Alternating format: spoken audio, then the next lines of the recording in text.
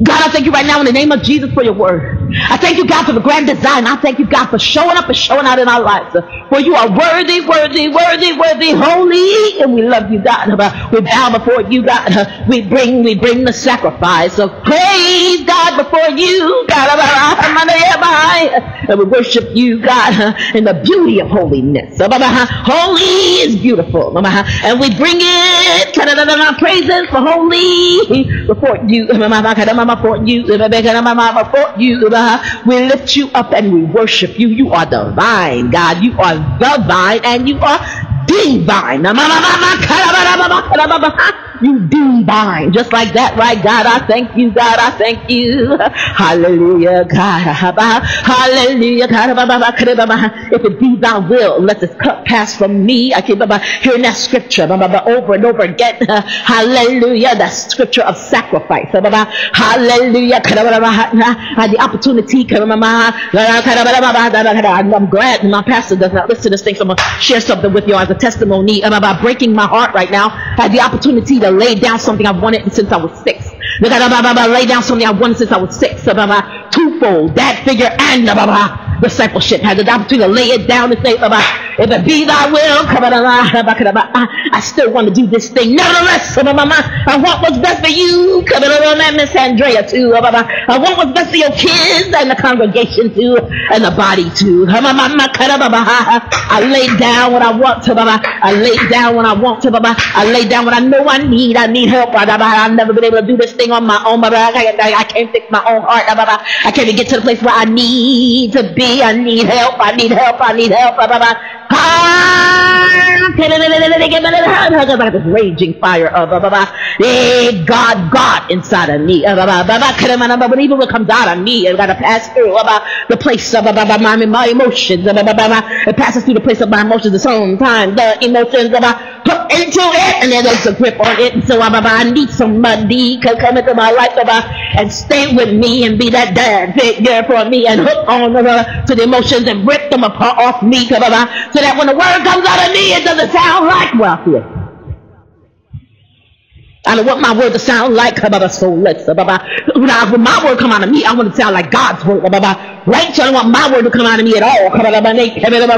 We bring a sacrifice of praise. What are you doing that? What are you doing that? Better yet, I'll help you out. Into the house of the Lord, we bring the sacrifice of praise. Into the house of the Lord, and we offer up to you the sacrifice. Y'all thought I made that up. We bring the sacrifice of praise. I just brought the first line. And I stopped there. Because eventually it's asking God to do stuff. And I just want to bring him. I'm not asking him to do anything. I just want to bring him. I just want to serve. I need to serve. To serve, yes, God, to serve. I need to serve. Come on, I'm to serve. Not to surf. To serve. I don't want to be on the waters. I'll be in the pool. I like working on the pool, but I want to be surfing. I'll be on land. I want to serve. We bring the sacrifice of praise into the house of the Lord, and I offer up to you the sacrifices of thanksgiving, and I offer up to you the sacrifices of praise. Oh, we bring the sacrifice of praise into the house of the Lord. We bring the sacrifice of praise into the house of the Lord, and I offer up to you the sacrifices of thanksgiving, and I offer up to you the sacrifices of praise. That's good. Just like that. In that inflection. God knew what he was making when he made me. My cousin Crystal, she born a month and a half after me, and she, her mother was my mother's sister. And so I'm like, in personality, I'm like my mother, right? I just have Jesus. I'm asking him to tone it down. Help me. Jesus, help me tone it down. No, supposed to be in there with that door. So I'm over the door. Tell me, tone down, right? I'm asking Jesus to tone down. She just don't have to ask Jesus to tone nothing down to her. Crystal's timid, but she will kill you. That's the thing. I'm boisterous. I love you. I love you to death. I squeeze you like, remember, I'll squeeze you like some cartoon characters be squeezing each other until their heads be popping off. I will squeeze you in a hug. I love you. She will really kill you. I'm telling you, you gotta be careful with them quiet ones. You gotta run. Learn how to run. Run. They say, I'm running for my life, Lord. You better be. You better be. Hallelujah, God. I said, I got an opportunity to say nevertheless. I got an opportunity to be a living sacrifice. He don't know it, right? I got an opportunity to lay down what I wanted. I've wanted this more than anything in my entire life. As a matter of fact, when I named Toy my mentor when I was 10, I expected that I would get it. I did not get it. What I got was, I'm not your mother! So, okay, I had to accept that, right? And then because Lois wouldn't give it to me, and then Toy wouldn't give it to me, and so everywhere I went, I was asking for it. I asked the boy for it, and I ran after her for 10 years, trying to hold their coats, paying their rent, clean up their house. I did everything that I knew in my power. When I came home, I would bring them tea. Bring them tea, hot tea, until they threw it back in my face and said, we don't want that. Stop giving us tea. Right? So I started cleaning because I didn't know how else to say thank you for just offering to give this to me, even though I never got what they were offering. So I've been asking for this for over 3 decades, and now I got the opportunity to lay it down. And say, I want this, but I love you more than what I want. I've wanted this my whole life, but I love you more. I can tell you about that from my whole life. I know, I can tell you, I've never wanted anything else. Never. I've wanted things, but this is my desire. So much so to the point where I just thought I would never get it. And so I just held it, I pondered it in my heart, like Mary, I pondered it, to the point where it almost made my heart stop, clear. And then God had to bring me back to life. Could that be with a hole in my heart and has never closed? While my heart is leaking day and night, while my flow is stopped, my blood can't flow right because I just can't get my heart right. My heart needs to be fixed and my mind needs to be made up. And I can't get it right. I can't do it. I need help with it. I started to text him and say, I need it. Just give it to me. And then I realized how much I love him. And his wife. Don't get it twisted. And his wife. I will never put him in a position where I think that I am more trouble than he deserves. Not that he can handle. I'm telling you, woo, my God, that man is off the chain. But not because I noticed. I said, wow, I'm texting him, and he's like, boy, I'm talking has changed. I'm not talking from a place of desperation. I do a little bit, except it's not done to. Oh, I'm in pain. See my pain. Help me see my pain. I'm texting him from a place of, I need this. I want this, but check this out. You got God and I got God. I love you, and I would rather you have God. I'd rather God have you. I'd rather God have you wrapped up in his arms, stress-free, than to be dealing with somebody like me that will stress you out. I love you, but even if though I have not figured this thing out, I'll figure it out for you right now. I will not ask you to do something that I know makes stress you out. I will lay down what I want. I will give this thing more over, more above all. I will come a because of my and if thou, I will give it all, and nevertheless, and I will walk on out. Nevertheless, not my will. How many of you can say that you said it? Let's say in the past week. Not the one thing that you want more than anything. I'm just sharing that with you, right? He doesn't know. He has no idea. That I swiped left on him when I really wanted to swipe right.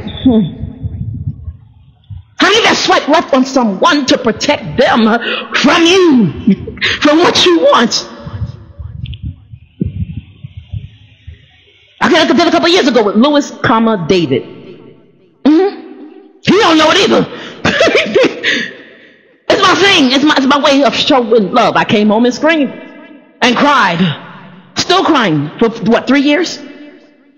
I don't know better. I don't know how to show love, but I think this is what you need. You need less of me. So you have more of whatever you want, but you need less of me.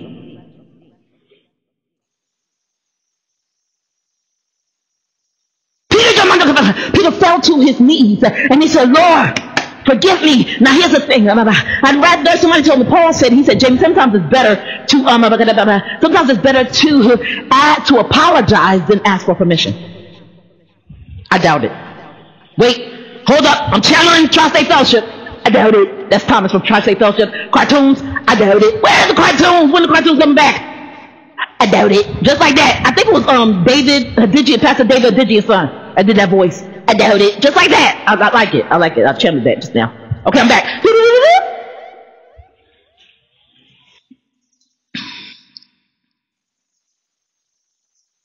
I doubt that it's better to apologize. He says better to apologize than ask for permission. What does that mean? I used to do it all the time. That's why I said no. Absolutely not. I will not. Especially not with people I love. Not my pastors? No. Definitely not. I'm apologize. This is Jamie. I messed up. Right? I'm a Peter. I told you about that thing. Tracy, I think she rigged it. But it said, find out what woman in the Bible you are. Find out what woman in the Bible you are. It said it. I saw it. It said it. Because I thought I may have had the wrong version. She said to me like 10 years ago. She said, Jamie, do this thing. I found I'm Ruth. So I did it. And it said Peter. And I said, excuse me. It didn't say Peter. It didn't put an A on it or nothing. It didn't try to fix it up. It didn't about Peter. What you mean Peter? So I went back and did it again. I did it again. I did it. I slowly did it. I made sure I clicked the button gingerly. Right? That's when I was using my mouse for my computer. I got a mouse and computer and thing, but I don't really use that much unless I'm doing poetry and putting out poetry for the church. Right? But I got the mouse, right? And you click it. You go click. I clicked it slow motion. I'm telling y'all, I clicked it slow motion. You know what that thing told me? Peter. I said, I'm done with it. I'm done with it. I am not Peter. Maybe I am. Maybe the only way I know how to show love is show it through extreme sacrifice, laying down my life and then kicking my horse and then stomping it and then stabbing it. Why not? Everybody else does it.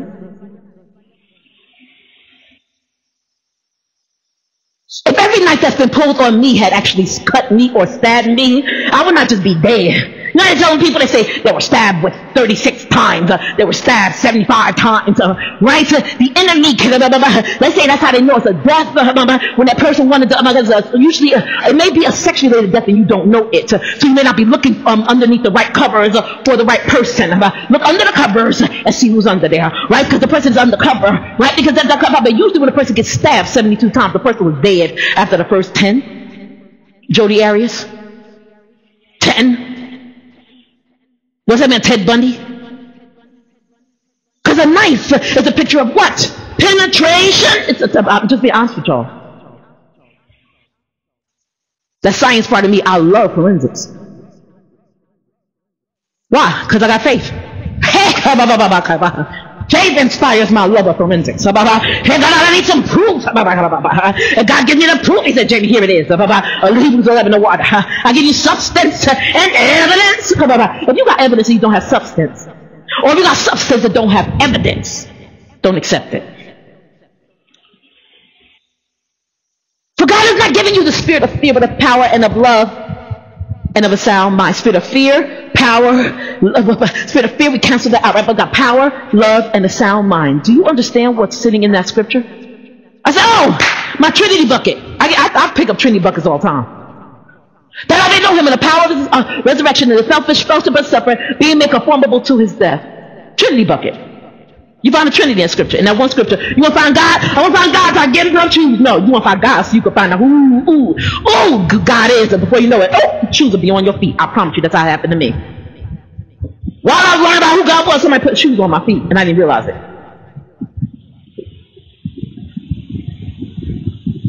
But God has not given me a spirit of fear, right? Obviously, because perfect love, right, who is God, cast out, right, that's a spiritual type thing. God operates like a spirit, so if there's something spiritual in your life, you can't ask God to work with it, right? So perfect love, that's God. Cast out, that's a spiritual type thing. Fear, got to be a spirit, because otherwise perfect love will not cast it out. Therefore, for God has not given us a spirit of fear, and Timothy is an obvious thing. I don't even have to ask for evidence with that thing, right? Because it's just a common sense. I don't need evidence for the common sense. Some people want evidence for the common sense, and it just shows that you are dense. The people, come on. Don't say dumb stuff to me. Just about, okay, say dumb stuff in my presence. Not really. But don't say it. I said, why do you keep saying stupid stuff? And I was like, Victoria, because she's my Christian Elmo. I'm truth and she's love. I'm James and she's John. That's just what God showed me. So we have our little meetings. We have our little times and scheduled meetings every month. I said, Victoria, why do you keep saying stupid stuff to me? She said, James, it's only because of the fact that you have this sort of this. The same thing Pastor Tim said. You have your own brand of godly justice. That's not bad justice according to the word, but there's not much love with it. But you're not even kind to yourself. She said, maybe they don't know it's stupid. I said, no, they know it's stupid. Because they're able to figure out the Korans and the Buddhans. What's the Buddha got? What book Buddha got? Buddha, I don't know. And Sun Yun the Moonans. They're able to figure all that out, and then they come up, Jesus did what? That's my friends, y'all. That's my friends. I like messing with them. Jesus did what? I say it to them. I just say it on here too. They know. They listen. I send them the original file. I talked about you. You got ups. You got credits. That's your tag back. Come back. I thought about you, and I talked about you. I love you. I love you. For God has not given me the spirit of fear, but of power and of love and of a sound mind. How do you find God in that, Jamie? I don't find God. God is not a land for me to be discovered. Nobody found me, Plymouth Rock. When they landed on Plymouth Rock, I was not underneath it. Get this bow off of me! They never found me. And when they landed at Plymouth Rock, you don't find me. You don't discover me. Grace found me. And grace is amazing. So grace can find stuff. You can't find enough. You can't even find yourself. You done found me. And just the same, you can't find God. God is not found. I didn't find God in anything. God is there. The evidence is there. The proof is there. God is about us. He said substance and evidence. The evidence is there. It said God has not. It didn't say Buddha has not. I'm just using it as if you, right? It says the shoe has not. And then it said the door has not. It said God has not. How do you find? If you're looking for something, it's obvious that the thing is not in open sight. It's not out there for you to see. If you're looking for it, you got to look under something and see if it is under there. There's a question about it. There's no question about where God is in the scripture because it says name right now. I'm obnoxious, right? I think that's why my atheist friends keep me. Some of them walk away from this gym, I can't handle you. Okay, bye. See you in the Gulf. That's so rude. You know what Gulf I'm talking about, right? See you at the Gulf. I said that to Susie and she just shook her head. See you at the Gulf. See you at the Gulf. Not any Gulf you think I'm talking about. The Gulf. We talking about Lazarus. No, rich man. Why are you working trying to get your Monday? I got testimony and I'm being rocked all day in arms of Abraham until I get the God who's going to rock me, until I get the God who's going to hold me, until I get the God who's going to give me back everything that Lois and James did not. Until then, I got somebody here that's helping me reach that spot until I get the God. Until I know he's that. I don't need bomb. I know he's that. He's right here. Hey, Waldo, he ain't hiding from you. He definitely got on that turtleneck. He don't wear stuff like that. That's ugly. It's kind of ugly. Admit it. It's not even good for Waldo's complexion. He know it. Waldo know it. But Waldo wants you to be able to find him. So I'm trying to help you out. That's Waldo helping you. God help you because he gave you the word of God. And he put his name right there. But God ain't going to wear a Waldo turtleneck. Okay, there's some place where we have to draw the line, folks. There's some place we have to draw a line. I am not wearing that. I'm saying that. I am not wearing that. Ooh, yes. And no, he's not wearing that. I say yes, it's funny. They think that God will get dressed up like Bugs Bunny to suit me. For God's not giving you a spirit of fear, but of power, the Holy Spirit, love, Jesus Christ, and a sound mind, God. But those are the three. You got to know them. I may know them. I may know them in the power of this resurrection and fellowship of suffering, being made conformable to us. That you got to know them in order to know what their personalities, detail, and are wrapped around, right? Because that's how they work out for me. Power, Holy Spirit, love, Jesus Christ, and God, a sound mind. But most days, it's power, Holy Spirit, God, love, and I look at Jesus Christ, that sound mind, where I have the mind of Christ, and then God would be love, right? So he says, you love it, let's love one another, for love is of God, and everyone that loves this is born of God and knoweth not. He that loveth not knoweth not God, for God is a love. 1 John 4:7-8.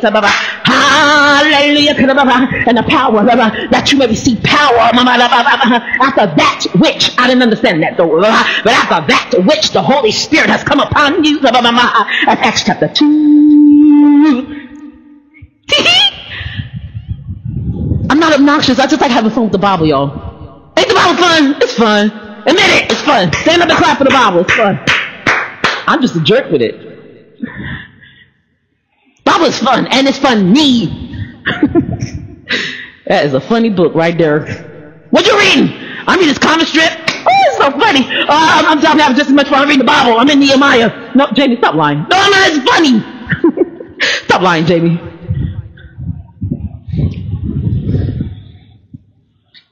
It's all funny. It's all good jokes. It's all good games until you switch dispensations. And when the name of the game changes and God presents himself a different way, because he says, I gave you 39 reasons from Genesis to Malachi, about 39 reasons, 39 ways to say I love you from Genesis to Malachi, and then 400 years of silence in between was only silence because you are dense, and you condense what I'm saying into silence. I was not silent, I was only silent for you. But then when Matthew started up again, he said, I'm going to start up and I'm going to give you 27 more.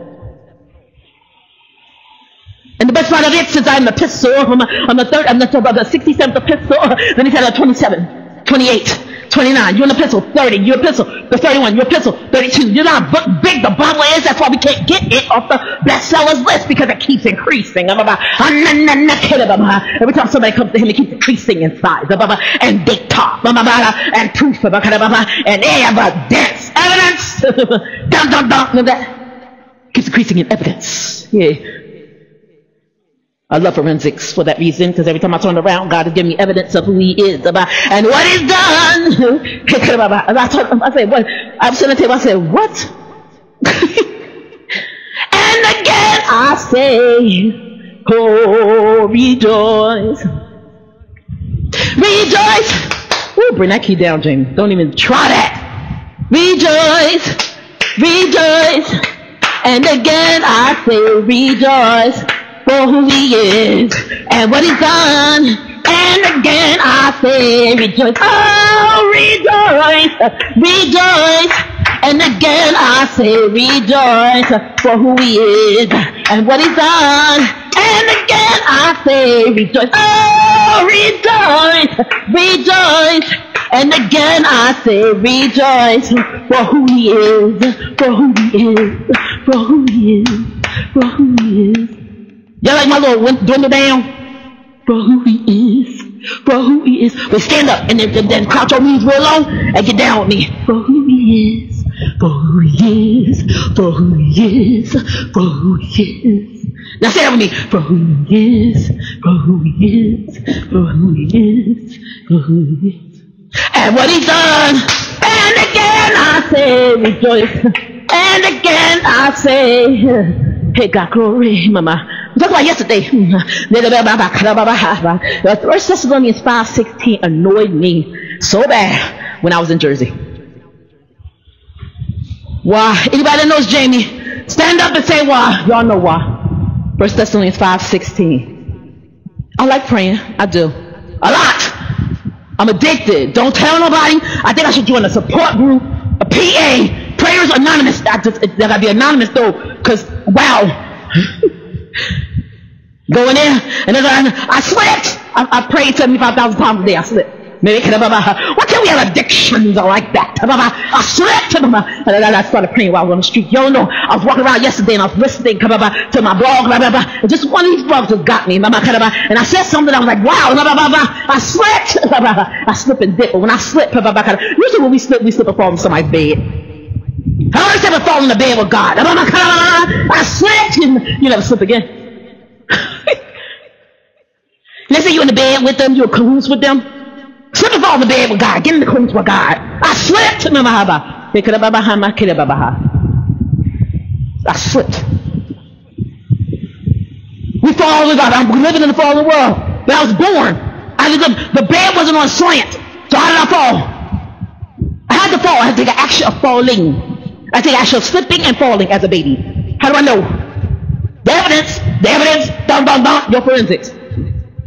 Why? Cold case files. How do we know we live in the fallen world? How do we know that she fell? How do you know she slipped? Because she's walking around the fallen world and then she was born. So 1 plus 1 does not equal 75. Something happened between my boring-ding and my walking around-ding. In between those things, there was a slipping and a falling. Because when I was born-ding, that did not automatically incur a slipping and falling. That indicate that it says I was born into a fallen world. But if I was born into a fallen world, that does not automatically mean that I become a part of it. I could be born into a bucket of chocolate. I do not turn into chocolate. I do not become fallen. But now I am a fallen creature. Because I was born into a fallen world. But what happened in the interim? What happened is that I slipped. I couldn't hold on. I slipped. I dipped. Some of y'all slipping and dipping and shucking and jiving. That's what grandma used to say, shucking and jiving. What's that?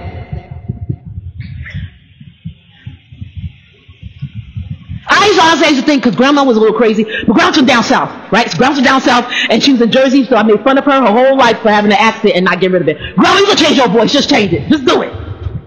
What? You can change it, stop talking like that. Talk faster. Here, talk faster. And I'll clap to a beat. I was so rude to my grandma. She understood. So anyway, I slipped. Not in that. I really meant to do that. That was funny. So anyway, she was mean too. Don't get it twisted. Grandma always called herself hiking. She said hiking after it was done. After the hiking was done, the word was done. That's what she really got. She got the groove in it. She got. That was her level, her height.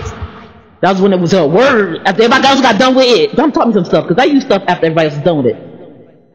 After you use it, done with it, and you move on, I pick it back up again, and I get the most out of it, the best out of it. Because if I say it when you saying it, then I sound like everybody else. Grandma wasn't crazy.